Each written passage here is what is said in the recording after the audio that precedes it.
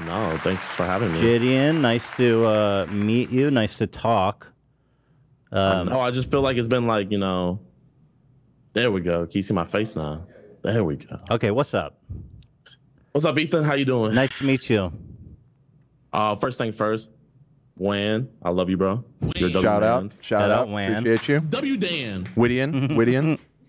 Yeah. So, my editor was kind of telling me about the video. I haven't got the chance to watch your response yet because I was gonna watch it later on my stream. But he had told me that you were really upset about the thumbnail, and I really don't even look at my second channel. He just posts the clips and stuff.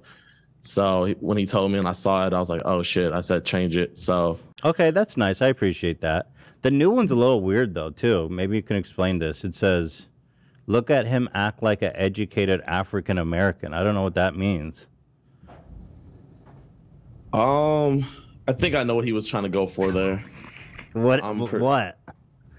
Man, he's talking about your best friend Keemstar, I think. A little play on words. Look at him act like an educated African American. Do you not like that one? If not, I can tell I don't get it. It seems like it's another. Like that? Not that I know of. I'll tell him after this to change it for you. Yeah, so I guess, well, since you're here, I guess we can talk about the video, because you accused me of what I felt was like a light jab about the most racist town in America video you made. Yeah. You called me a liberal racist, and I am intrigued by that. I just was hoping you unpacked it a little more in your video. So maybe you can do that for me here. Nah, yeah. I don't think I called you a liberal racist because me personally, I don't think you're a racist, I think you said that verbatim. I said that was liberal racism. Okay. This is liberal racism. So, because I said the same thing about Hassan. So. Okay, so liberal racism. What does that mean? So I feel like you know what conservative racism is, right? Your white picket fence, all American family, hates immigrants, doesn't like, the stereotypical racist, right? Mm-hmm. And so that's pretty much when you think of a racist, you think of someone that's outwardly like, I hate black people, people that are against BLM. That's what I think of, with racism. But then, yeah, I got you. I feel like what kind of comes under the rug and people really don't talk about is liberal racism. And what I think liberal racism and a lot of other black people in the black community, we feel like what liberal racism is like white people thinking, or not even white people, but it's mostly white people thinking they know better than black people, thinking like they have to save us, more of like a white savior complex. Like, I'm pretty sure you heard of white savior, right? Yeah, I know what that is. So that's what I mean by liberal racism. So I just felt really patronized when you were like, oh, look at him parading for the KKK. And yeah, it was a light jab and stuff, and I got emotional. So, that's on me for getting emotional. I should have articulated my words a little bit better to get my point across. But, we all say things we regret, right? Well, yeah. I don't necessarily regret it, but I regret how I phrased it. So how would you like to phrase it? Because I am interested in unpacking that. I just felt patronized, Patronized. Yeah. So, because I guess the criticism of that video was just that you went there and you're like, these guys are all like, we can talk with these people and we can have a conversation with them. You're talking to that KKK guy who is basically like, you can't come to my church, right? Yeah, he said that. And he thinks that like whites and black people should be separated. He does. So I guess I just don't. You kind of just gave him a platform to talk uncontested. That's all. Yeah. Yeah. I want to hear from you. In that situation, for you to have not said that, what would you have liked me to like say or condemn him on in that situation? Well, first I'll say I think we all see that the video had good intentions, and we get what you're trying to do out there, and I think, and I've made this mistake before when I've had people like Jordan Peterson on, or even Joey Salads. I once debated him, and the problem is when you talk with people that incendiary, with that like undefensible, and a lot of them lie and mislead shit, you kind of have to be equipped to respond to it appropriately, right? You kind of have to be prepared. Otherwise, they're left to say whatever they want, kind of unchecked. And in a way, you kind of just let the guy give his platform out, and without being, without challenging him in a way that I think would have been meaningful. But that being said, I understand what you were trying to do, and it was. So, do you feel like I came in there like unequipped, and I wasn't prepared, really, and I just kind of gave him a platform? Like, if that's your opinion, that's your opinion. But is that what you think? I came in there unequipped? I think that you are, a little bit, for sure. Okay. Yeah. Well, to say to that, actually, I know, from the title, it's kind of like you probably were thinking, oh yeah, he went there to, say racism doesn't exist. But actually, when I don't know if you realized the outfit I had on, I was like sagging, had a white tank top. I really had no idea what type of video I was gonna do there. Yeah. Because I've never been there. I just seen the video and stuff. But when I got there, got to talking to the minorities of the place, figuring out, and then learning that, okay, it's not actually the town of Harrison. It's this little town of Zinc where, the KKK compound is. Then going over to Zinc, finding out it's not even the town of Zinc. It's literally just that compound, and how pretty much everybody in that area doesn't like them. And, I got everybody else's opinion about it. Everybody was cussing them out, talking about how much they disliked them. And then, I go on his property to go talk to him. And me personally, I feel as though to grow as humans, like if I was just to go there and he talked and I'm like, you fucking racist, you're wrong, obviously would have got a lot of clicks, would have got a lot of views and everything. But at the end of the day, what would have God done? I don't think that's the only way to confront people, right? I mean, you don't have to yell and scream and stuff. Like, that would be, I don't know. For me, it's like if I go to like neo-Nazis and be like, yo, we can have a conversation. You just want me to fucking die. But I don't know. I get you were going for, right? And it's like fine. Let's say you're Jewish, right? Yes. So let's say you did a video where you went to like a neo-Nazi camp and you had a conversation with them, and for the most part it was a civil conversation. He said what he has to say, which is absolutely wrong and I don't agree with, and then you say your piece and then you leave it at that. And let's say I was to hop on and be like, oh, look at Ethan parading for the neo-Nazis. He's all campaigning for them. I didn't say you're parading. I think you said campaigning, if I'm not mistaken. I think you said, I think I said like giving him a platform. No, you said campaigning, but it's all good though. It's all good. Well, it doesn't matter. But my intention was that I didn't say campaigning.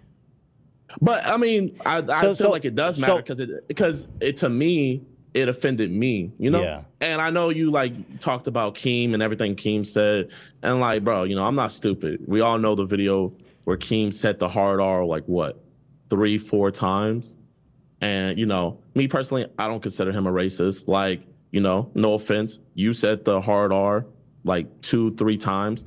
I don't consider you a racist. Like people say stuff. It's like I know a racist, and I know someone that just says something. And that guy was a racist, but I knew going there that he wasn't going to change his mind. And that's not what I wanted to go there for. I'm not going there to try to change his mind because it's just not going to happen. And I feel like that's the problem, where the left and the right get into an endless debate where one side tries to changes the other side's mind. Then the other side gets mad that they're trying to change their mind, so they want to rebel against them. And it's another ending thing. I just wanted to put out there what they thought. And then I feel like the rest of the video spoke for itself. It's like, even though there's this much hatred, why did you want to put out what they thought? Or why did you want to put out what they thought? It's the same reason why, you talk about Andrew Tate. It needs to be talked about. Did you criticize it though? I did. I feel like it's pretty obvious that I stand against everything he says. Yeah, I think I can boil it down to this point, which is basically there's some things that are not even, if you engage it, it legitimizes it in a way that like it doesn't even need to be engaged. Like it's not even a conversation. Like if I went to a Nazi rally, I was like, tell me about why you think all Jews should die. It's like that's not going to be a productive conversation simply by the fact that there's no real way to justify that. And even by engaging it like it's a reasonable argument, you in a way legitimize it and turn that conversation into what like a legitimate conversation that's really not. It's not a legitimate conversation. That's why I wasn't adding on to it. That's why I wasn't agreeing with him.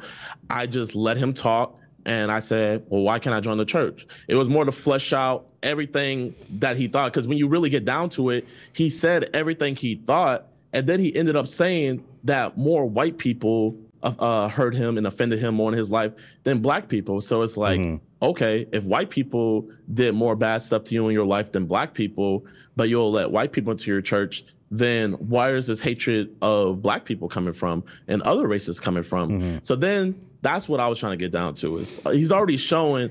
I haven't even, he said in the video, I think he said, I haven't had a problem with black people. I've had more problems with white people, but there's still this stigma of this racism. So obviously it boils down to something. And I feel like as a generation, the more we talk about it, the more that it will be excluded because we see it's wrong. And if you look at it today, I feel like in any point in time in history, especially here in America, you know, racism is going down more and more and more as the new generation sees. So don't you think he was able to, I mean, his message to you, because he knows he's on camera, was very scaled back, right?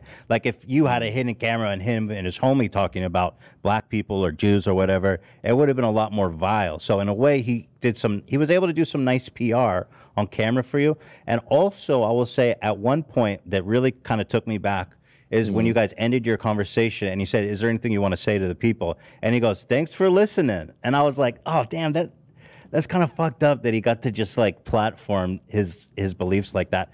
That all being said, I think the video is overall good, and I'm not trying to say like, oh, you fucked up and the video's horrible and you should never made it. I think what Hassan was originally trying to do was just, you know, level some criticism at your approach, and I think ultimately maybe you got a little defensive about it, but I understand that as well. You know, I got defensive about it. Me personally, I feel me being upset about it was justified, but I should have took more time to, you know, react to his video and your video beforehand, where I can have all my points written down, where I can say it in a cohesive manner and stuff. But that's not what happened. You know, I like to do live reactions, and, you know, I'm here. Yeah, I get it. Me too. So I got emotional, and I said that. I feel like my, you know, how I feel still stands, but I feel like now coming on here, you know, I kind of got to flesh out more of how I thought. You know, you're not racist, right? No. Yeah. Then. No. But I don't understand. I still don't understand the accusation of me being a liberal racist. I feel like you were exhibiting liberal racism. So how? I just don't understand that, because that's a pretty harsh thing to level against someone. And I feel that. So I'm gonna tell you why I think you were exhibiting liberal racism. Yeah. So in the left side, I feel, you know, they're pretty strong allies with, like, you know, the black community, BLM, but, you know, I feel like especially the entire black community, what we're starting to see is, especially around election time, we're more used for votes than it is for actually helping our people. I think it was a George Floyd bill that was supposed to be signed after he had died about police brutality and everything. But that bill to this day still hasn't been signed. But I think Asian Lives Matter bill has been signed by him. And I feel also that some LGBTQ bill was signed by him. But that bill, it was around the George Floyd era, but that bill to this day has yet to been signed. And how was I being a liberal racist? So how you were being a liberal racist is, you know, instead of you saying, you know, if you would have said, hey, JiDion, you know, you gave him a platform, man. You should have attacked this more. I see, like, the way you said it there, cool. But in the video, there goes JiDion campaigning for the neo-Nazis. And, you know, you know what we call that in the black community? You probably don't know what that is because, you know, you're not in the black community. But basically, a lot of other black people had the same sentiment. It's basically you kind of call me an Uncle Tom. So like an Uncle Tom is someone.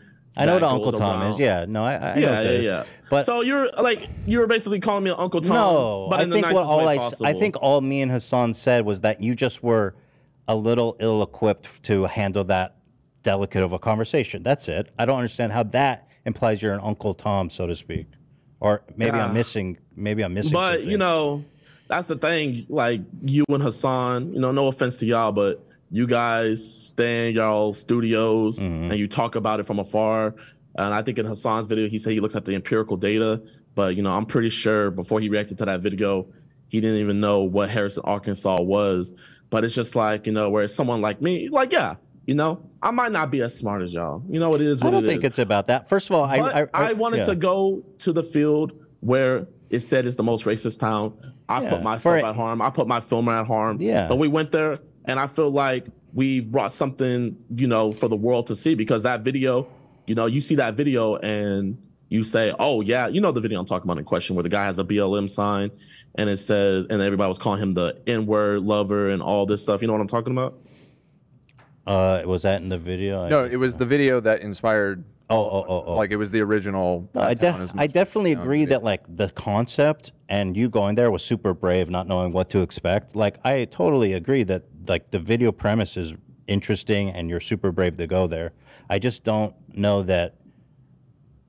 Again, I just don't know that I understand still yet the liberal racism. So the liberal racism part is, you know, it feels, you know, you're a white man telling me, oh, JiDion doesn't understand like this racism. He doesn't really quite understand it. He was ill prepared. He was unequipped. He didn't know what he was talking about. You know, he should have been more prepared. It kind of sounds like, you know, like whether you wanted to sound like that or not, like you should have been in that situation because you could have been better prepared for it. That's a leap. I don't think so. I definitely am not equipped to have that conversation as a, you know, as a Jewish person. That's not my thing. I think obviously you're but you gave an opinion on me being unequipped for it. Like you said. Let me ask you this. Is it possible for a black person to not be equipped for that conversation? Or are they all just perfectly equipped by the nature of being a black American? It's not the fact about me being equipped or not. It's the fact that me wanting to have the conversation. So am I not allowed to point that out without being a racist? No. You can point out anything you want, and I have the right to disagree with anything you say. There was a black man, I don't know if you know about this. He would go to Klein rallies, and he would literally watch them do their burning of the crosses. He would talk to them, and eventually the white man he was talking to eventually realized, wow, what I'm doing is wrong. And he actually left being a Nazi, and he brought a lot of other people with him. And so it's like, you know, it'll be the same thing if you told that black man when he went, and the thing about that black man, he wouldn't even go there disagreeing with them. He literally did the same thing I did. He went there just to hear what they had to say.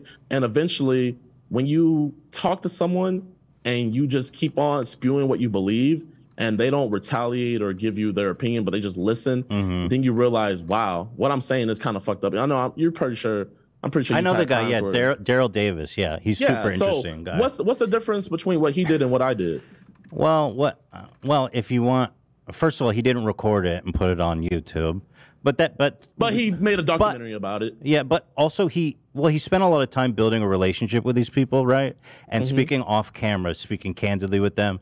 I mean, if you really want to know what's the difference, I mean, you had one short conversation with this guy in which he said, you can't come to my church, and he even was unwilling to shake your hand. It basically turned around.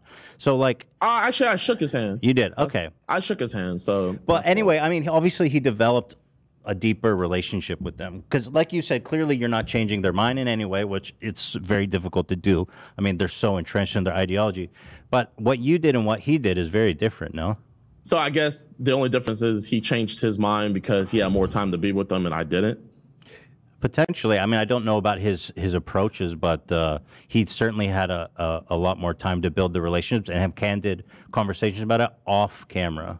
So would you say he was more prepared? Like, yeah, definitely. But what was he more prepared with besides the fact, because obviously he had more time with them. So how can I not be getting prepared for that? You know, what if I go back there and I get to talk to him again? That'd be great. But would I still be unprepared? I don't know. I don't know what kind of prep. I don't know. I mean, look, you're a young man. You know, I know that guy who did that was like older. He had been through a lot of shit. So I think I don't know what preparation necessarily looks like. I would assume it's more about being prepared to, you know, respond to whatever they're talking. You got to be prepared for. They have logical fallacies that they say and stuff. You just being a matter of being prepared to have that dialogue and knowing like what's the best way to neutralize or cut through logical fallacies and stuff like that. And and I think experience too as a human being, just being able to like connect with people on a deep, empathetic level that you get from age, frankly. But I'm not saying it's I'm not saying it's impossible for a young man to do it either. I'm not. I mean, I'm not a debater like you. You and Hassan, you guys. Not really debater, but yeah. Okay, well, Hassan, he makes his living off of being a debater and everything. I'm not a debater. I'm more of, obviously a prankster, but I wanted to show a different side of me. And I feel like that video really did show a different side of me where I show more of my interviewing skills, more of, less of the trolling and more of me just asking the questions, you know? Like Nico did the same video and he actually got to talk to the leader of the KKK. Mm-hmm. But, I don't see. I agree, man. There's nothing wrong with it. But do you find it ironic to, on one hand, call me a liberal racist for criticizing your preparedness to have that conversation while doing a Nazi Hitler salute in front of a KKK building? I mean, it's ironic. It is ironic, right? A black man doing that. It's like the same thing with the context of you saying the F word and the N word multiple times on iDub stream, Yeah. Were you saying it out of racism? Yes or no? No. So obviously, so you're doing that out of racism? So what is the context? The context is a black guy at a KKK camp where he shouldn't be throwing up their salute. Mm-hmm. Obviously, I'm just joking around, not joking around about the situation, but more of the fact that Nazis really even hated black people that much. I think they did. Oh. Yeah, I thought the Nazis. Yeah, okay. So if you one of the Aryan race, they didn't like you. But because I remember Hitler was obsessed with that Olympian. Well, he thinks Jews were at the very bottom of the totem pole, but he had a whole totem pole, and black people were pretty far down there too. Anybody that wasn't blonde, blue-eyed, Aryan basically was a lower person. So, okay, so this is okay, cool. Yeah. But I just wanted to come on here like, you know what? I feel like I didn't, really display my true feelings. So I hope you know my true feelings now. I'm not expecting an apology or anything like that. But this is exactly what I want to do. It's having the conversation instead of us having to beef on Twitter for years and, doing the L3. Because I don't know if you know this, but I actually grew up on you, Vape Nation, y'all. I grew up on you. I heard. A lot of my career and everything. So you tweeted out 2 days ago, I missed the old H3. What does that mean? Oh man, bro. We missed the old H3 where you and Hila, right? Is that how you pronounce it? Yeah. Where you guys would just sit down, react to videos, make comedy sketches. You know the old H3, the H3 that was trying to raise a bunch of money to fight a lawsuit battle. I remember actually I was trying to donate my first paycheck to you because around this time you were raising money for I forgot the dude's name, but Matt Hoffman or Matt Haas. Yeah. You were trying to raise awesome. money I appreciate for the that. thing, yeah. But you reached the goal way before I could even send in that paycheck and stuff. So that's awesome. The old H3 I'm talking about. But it seems like when people say that, it's more like detractors who are like, I don't like what he's become now. So I guess I'm curious, what is it that I do that you don't like these days? Just to give you an opportunity to talk about it. It's not necessarily that I don't like what you do now. It's just me personally. You like the old stuff. I like the old stuff. Okay. Sometimes we think of the heyday. People are going to say the same thing about me. Mm-hmm. People are going to be like, oh, man, I miss the old JiDion. And I understand, we have to grow up and everything. And, I feel like you maybe took a turn further off the road than most people do with their careers, but hey, it's working. You have a successful brand for you. You have people like Dan, W employees in the chat. Dan in the chat, y'all. Definitely dubs for sure. I can't hate on you like that. You got a beautiful family and everything, so I'm not gonna hate on you for that. But just shouting out the old H3 members. So it was like a shout out to being like, yo, this guy's old content rules. But I don't remember the old days. Yeah. It's like remember the old days. Yeah. So anyway, but ultimately I want to wrap it up and say, it's not like I hated the video or even that I had very strong opinions about it. I think it just turned into this back and forth that kind of turned interesting. And then the orangutan thing was kind of nuts. So, but I'm glad we could talk it out. For you. Yeah. Yeah. I'm gonna get on Matthew for that. But also, if you go on my community tabs on my second channel, you'll see 3 or 4 months ago, he had posted one thumbnail. I was like, bro, sorry if we have to delete that other thumbnail because Matthew was wilding. What was it? Oh man, I forget. But he's a 17-year-old. I hired a 17-year-old. He's good. So. I mean, Yeah, I like that he expresses himself a little bit there, but I guess sometimes you take it too far. I clicked that shit. I was like, I said what? I heard what you said about I gotta be more around. So before things go up, I'm gonna take criticism where criticism is due.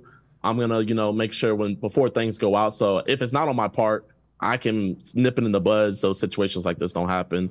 And I'm not gonna tell you what to do because this is obviously your business. But I would just say going in the future, especially talking about issues like regarding other races. I would say maybe have more self-awareness of like what you're saying, because you got to realize different races have different fights they're going against, because obviously you talk about so many different topics. So obviously you're going to end up talking about different races. So I would just say more of have like a look on, okay, what could this race be going through at a time where, could my comments maybe offend someone or offend this race? And I would say if you go in with that more forethought, because what you said here, if you would have said that in your video, I wouldn't have not said anything. It would have been like, you know what, fair point. I can see that, but maybe next interview, I can interject more, and be like, okay, guys, don't listen to that part. But you didn't give me room to make corrections for the future. You more of just made a statement that low-key I felt was patronizing. But you know what? I feel like we squashed it off here, and there's no hard feelings. No, there's no hard feelings. I never did. I like you. I think you're funny. I think you're talented, and I think you have a bright future. That means a lot. Yeah, but just so you know, like when I said the N-word, that was wrong, right? Like I apologize for that, and I've learned a lot, and that's something that I would never do now. And I hope you know that about the Nazi salute as well. Yeah, and you know what? Even in the context of you're Jewish, so I apologize if that offended you. And I was hoping that it was just pretty well known that it was ironic, but it seemed to take offense to you. So since it took offense for you, I'll apologize on my end. So I appreciate you apologizing, and I apologize on my end as well. There you go. Beautiful. Well, I appreciate you being mature and calling in. And saying what up, and man, I don't like beef, But shout out Pokey. I saw you got in trouble with some Pokey stuff, and you guys squashed the beef. I thought that was cool too. But again, it's not like a heavy criticism, It's just some comments. But I understand. It's all good. I understand getting feeling patronized as well. So it's all good. I apologize. I appreciate that, Ethan. Thank you. What do I apologize for? Right. What? Yeah, I apologize. Appreciate you. Thank you. Anyway, thank you, bro. Appreciate you calling in. Hey, everybody in the chat, W podcast, W stream now. You guys can still call me JiDion. It's all good. No, we've been calling you JiDion today. JiDion, okay. W Vape Nation. Vape Nation, bro. Guys. All right. Love you, Dan. Thanks, bro. Love you, Dan. Dan became the hero. The hero we don't deserve. But I wasn't sure what and I don't mean to be offensive. I think it's more of like that he's young, and if you felt like he was being too targeted, you apologize that he felt that way, because you've been there. I don't like to make him feel bad. Yeah. But I don't think I was exhibiting liberal racism. No. So. But listen, he's a sweet guy. I do like him. It was awesome that he called in. I don't know how that conversation went, frankly, but it's over now.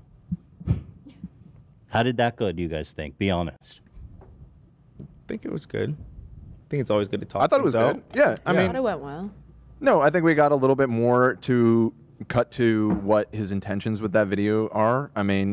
Ultimately, we don't have to agree on whether it was a good idea or not to have the conversation, but you acknowledged that you felt like he had good intentions. He clarified that he does not support anything that guy says. I think from his mindset, he wanted to just have the conversation so people could hear for themselves what this person believes. And it's kind of like giving them the rope so that they that's how Louis Theroux does his interviewing style. He calls it radical listening. Sure. Where he lets people kind of just expose themselves. Or even like Andrew from Channel 5 does that a lot as well. I think ultimately, I don't necessarily agree that you were exhibiting this, but what he brought up about, the liberal racism thing boiling down to people in the Democratic Party using I agree, black but I don't know people why. and not actually supporting them legislatively. I That's a agree. legitimate grievance. I agree, but like it's weird to bring. It doesn't seem fair to me to bring that up and then as a point to talk about how I'm a liberal racist. I don't think like that just seems like really a applies. disingenuous segue. I don't know if So I don't know if it's disingenuous. I do agree that it's a. what's it got to do with me? It's a stretch for sure, but What is the Democrats not doing more for Black Americans got to do with me? yeah. Well, I think his feelings about that may have just spilled over into feeling like what you were doing was also being condescending because he obviously has that opinion that he feels like liberals are condescending to black people. I agree with you that I don't think it really applied in the case of what you said, but I think that's probably where that's coming from.